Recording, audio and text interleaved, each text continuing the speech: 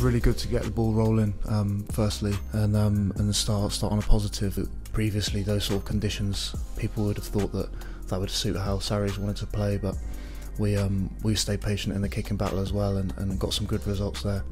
In the same breath, you know, there was plenty that we weren't happy with, and plenty of processes that we can improve on. So that's going forward. It's big for us. It's going to be a challenging schedule. As boys always say, there's no easy games in the league now, and going away to Kingsholm, despite there being no fans, will still be a tough place to go. And you know, they're going to be riding high off the really good win against Worcester on the weekend. You know, they've got a new coaching setup that I'm sure brought a new energy, and they play plenty of good stuff. So it's a challenge that we're relishing, and it's going to really test the strength and depth of our squad, and you know, the work that we've done in this short week.